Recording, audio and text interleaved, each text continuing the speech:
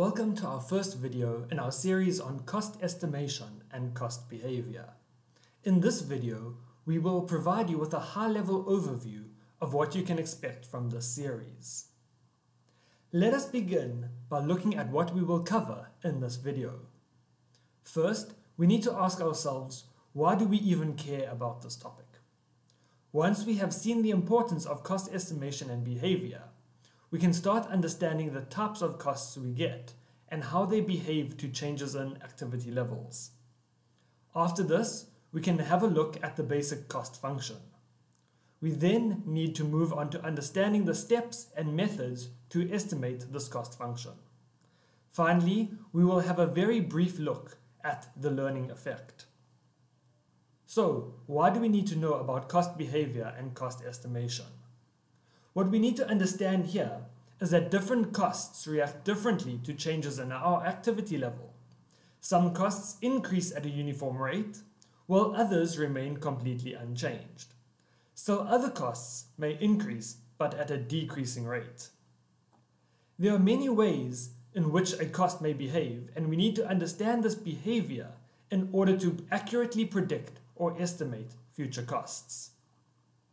It is important to be able to predict future costs, as this may help us with our decision making, our planning, and controlling our costs.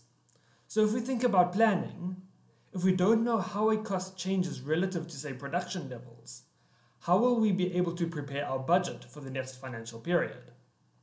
If we can't prepare a budget, how will we be able to control our costs and ensure that they do not spiral out of control? What we also see is that numerous advances have been made to help us more accurately estimate costs. These more accurate estimates should improve our decision-making, planning and control, and hopefully give us an edge over the competition. So now let us look at the major types of costs we get and how they behave. The first type of cost we get is a fixed cost. As the name implies, fixed costs do not change in total as our activity level increases. They are fixed. We can see this on the graph as our line is completely flat. However, what do we see if we look at the fixed cost per unit? Here we see that the fixed cost per unit is decreasing at a decreasing rate. Our line will approach zero but never quite get there. So the fixed cost per unit decreases with each additional unit of activity as the cost is being spread over more units. An example of a fixed cost would be factory rental. Whether we produce 1 unit or 10,000 units of a product, the amount of rent we pay would not change. Now let us move on to the next type of cost we get, namely variable costs. This type of cost varies in direct proportion to the activity performed. This means that if the level of activity doubles, the total cost will also double. We also see that if no activity occurs, we do not incur any cost, so the line starts at the origin. Now if we look at the variable cost per unit, we see that it is constant and does not change. Each unit costs the same amount. An example of a variable cost would be any direct material. Each unit of production would require the same amount of materials. So as we increase production, the total direct materials used will increase in direct proportion to our output. Our next cost is our step fixed cost. These costs are fixed within certain activity levels. However, once we exceed the specified activity level, we need to incur a step increase.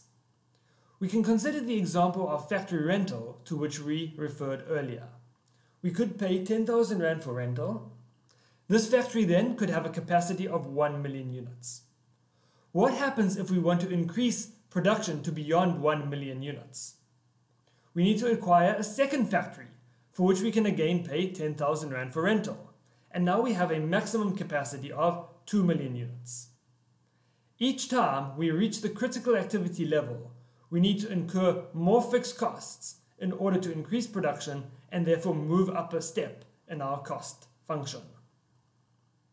Our final cost we will then look at is our mixed cost. If we look at a graph, we see that these costs look similar to our variable costs, but instead of starting at the origin, they start partway up the y-axis.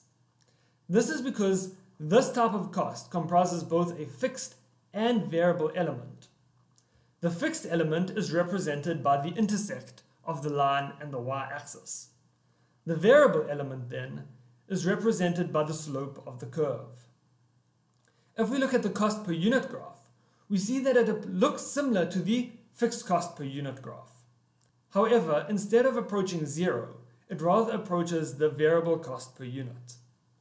Thus, the area under the dotted line represents the variable cost per unit, while the area between the solid red curve and the dotted red line represents the fixed cost per unit. This is the type of cost we are really going to be focusing on in this series, as we need to know how to split these costs. Now let us move on to the cost function.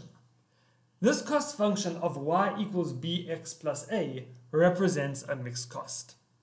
In this cost function, y represents the total cost incurred, b represents the variable cost per unit, and x represents the level of activity. Importantly, the term bx together represents the total variable cost. Finally, a represents the fixed cost in total. We can use parts of this cost function to represent pure variable costs and pure fixed costs. If we simply take the portion y equals bx, we have a pure variable cost function. If we only take y equals a, we have a pure fixed cost function. Now that we know what the cost function looks like, how do we go about estimating it? And we have 6 steps here. First, we need to identify the cost we are trying to predict. We then need to select a variety of potential cost drivers. Once we have identified both of these items, we can then start collecting our data. Next, we need to plot the data onto a graph. This will help us to visualize the data and see if it has a linear relationship. For the purposes of this series, we are going to be focusing solely on linear relationships. Once we have confirmed that we have a linear relationship, we can use one of various techniques to estimate the cost function. We will look at these various techniques on the next slide. Finally, we need to test the reliability of our cost functions to identify which cost driver, or combination thereof, best predicts our costs. Now let us briefly highlight our 5 methods to estimate costs, which is step 5 from the previous slide. These 5 methods are the engineering method, the inspection of accounts, scatter plots, the high-low method, and regression analysis. We will have a detailed look at each of these methods in later videos in the series. Finally, to conclude this video, let us have a brief look at something called the learning effect. What we basically see here is that the more we perform a task, the better we get at it and the less time it takes. Think about cooking a meal.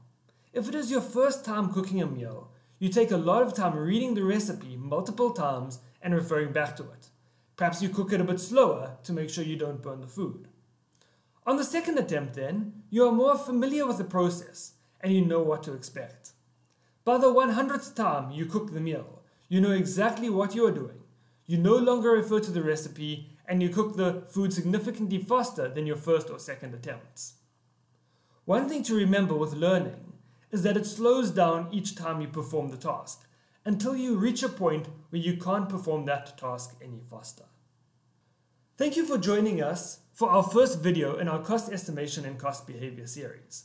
In our next video, we will be looking more in depth at 3 methods of cost estimation, namely the engineering method, the inspection of accounts, and scatter plots. See you next time.